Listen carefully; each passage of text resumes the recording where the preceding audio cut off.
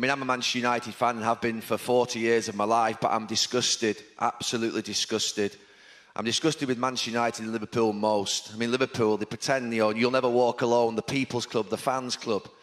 Manchester United, 100 years, born out of workers around here. And they're breaking away into a league without competition that they can't be relegated from. It's an absolute disgrace. And honestly, we have to wrestle back the power in this country from the clubs at the top of this league. Suffice to say that news about Manchester United's 3-1 win over Burnley is not the most important thing this morning anymore. After Man United last night officially announced on their website that we are one of the 12 founding members of a new European Super League, which is going to tear football up. It's going to tear Manchester United up. And as Gary Neville said there, it's effectively going to wipe the history of Manchester United as we know it. Thank you very much to the Glazers. Thank you very much to the Premier League for allowing people like the Glazers, like Abramovich, like Kroenke to buy the clubs in the Premier League. If you let the wolves in the door, at one point they're going to eat you. So they cannot be surprised by what is happening, but it's going to destroy football as we know it. If you don't really know what has happened, I'm sure you do, but I'll run through it now. Manchester United put an official statement out on their website last night. Here's that statement saying 12 of Europe's leading football clubs have today come together to announce they've agreed to establish a new midweek competition, the Super League. AC, Arsenal, Atletico, Chelsea, Barca, Inter, Juve, Liverpool, City, United, Real Madrid and somehow Spurs have all joined as founding clubs. Goes on to say that this formation has come at a time when the global pandemic has accelerated the instability of existing economic model of football, blah, blah, blah. 20 club competition, 15 founding clubs, no relegation, no anything. You're just involved because you're a top club. It's the death of Manchester United as we know it if this goes ahead. Now, I went to bed last night in the hope that this was just posturing from all the top clubs against UEFA, a political power play that they were going to use to try and swing a better deal with UEFA, who are set to announce changes to the competition today. But now that all 12 clubs have released a statement together about this, it's just become a hell of a lot more real. And I don't really know what to say other than what you already have heard, because it is the death of football. It is the death of Manchester United as we know it. And just in case you didn't know what the Glazers' intentions were, take a look at this. It's a statement on Man City's website. And whose name is that? Joel Glazer, co-chairman of Manchester United and vice-chairman of this new Super League. Florentino Perez, the Real Madrid president, he's the president. And who is It's Joel fucking Glazer. The Glazers, the greedy goddamn Glazers.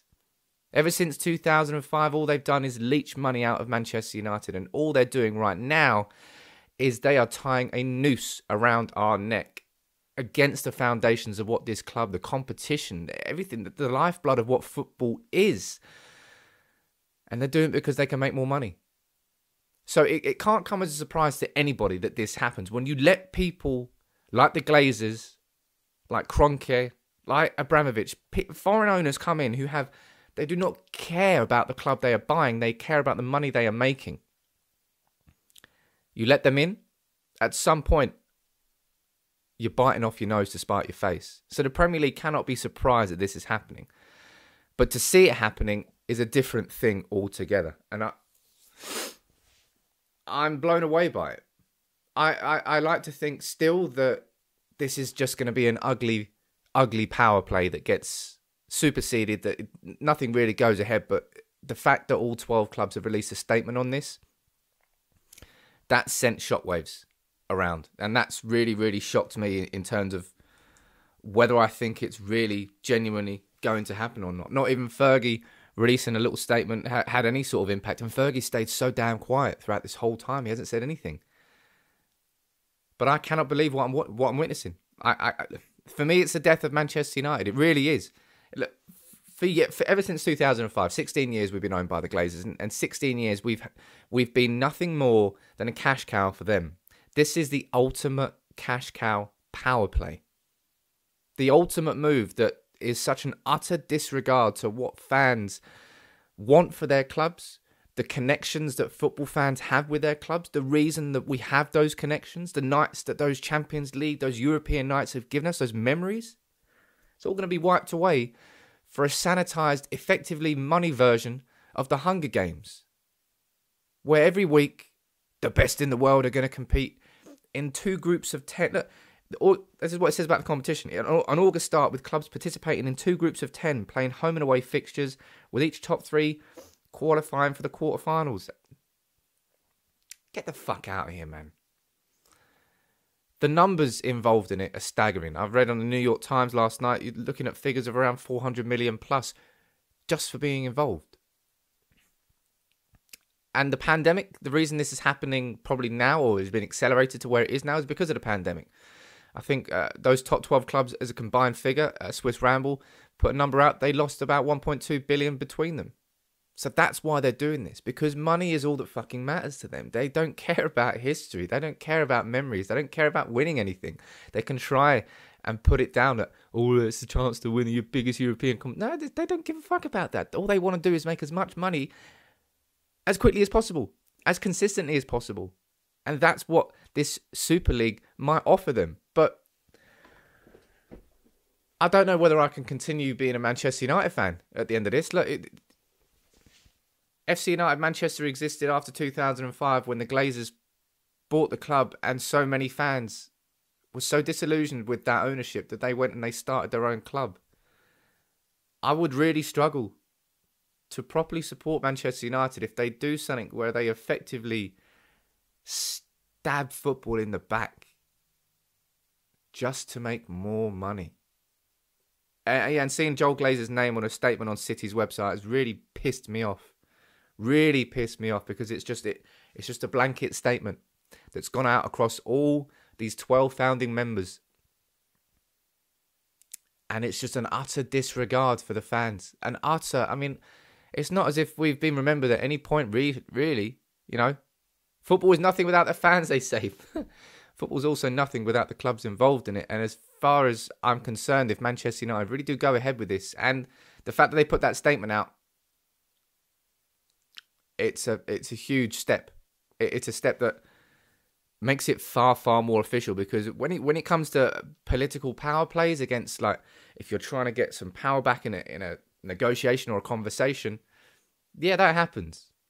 But seeing a combined statement from all 12 clubs at the same time with the same statement, that's a hell of a power play, if it is just a power play. Because United have already now announced our involvement in it. And I hope to fuck that it doesn't go ahead and it collapses in their faces, and that this has been something that has been worked on for so long in the background and it fails miserably. That would be brilliant.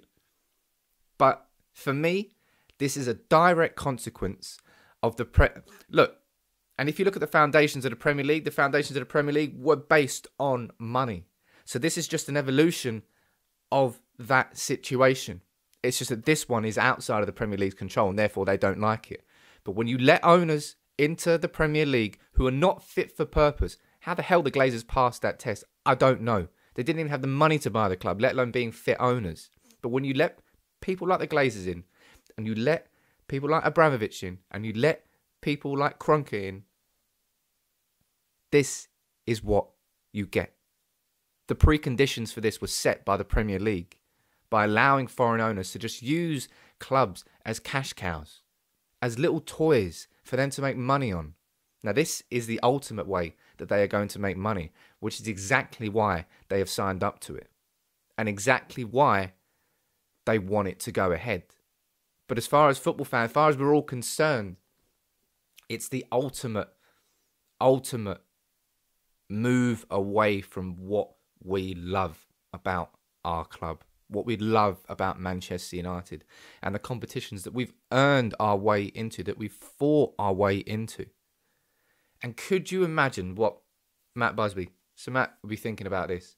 Really, genuinely. Because it could not be more extreme. Back in '58, back when he wanted to be one of the pioneers of European competition, and he saw how important it was for United to be playing against the best in Europe.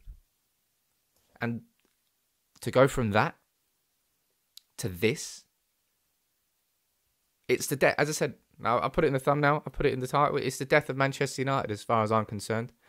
When you take away that competition, that factor of competition, and you just create a money-driven league where apparently the best in the world just play each other in some sort of exhibition. It's like the World 11 against European 11 games.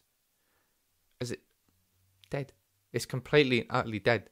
Now, I'm going to be having plenty more reaction about that. This was just, I suppose, my opinion on it.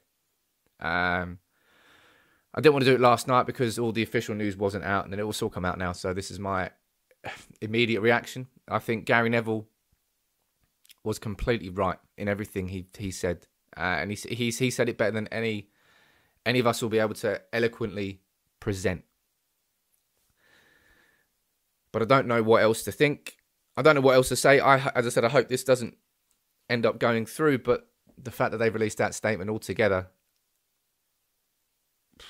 I don't know what to think anymore. Let me know what your reaction to the news is in the comments below. I'll be following up with plenty more about the European Super League. But is this the death of Manchester United as we know it? And if it is, thank you very, very much to the Glazers for the slow death that you've given us over the last 16 years. And fuck you.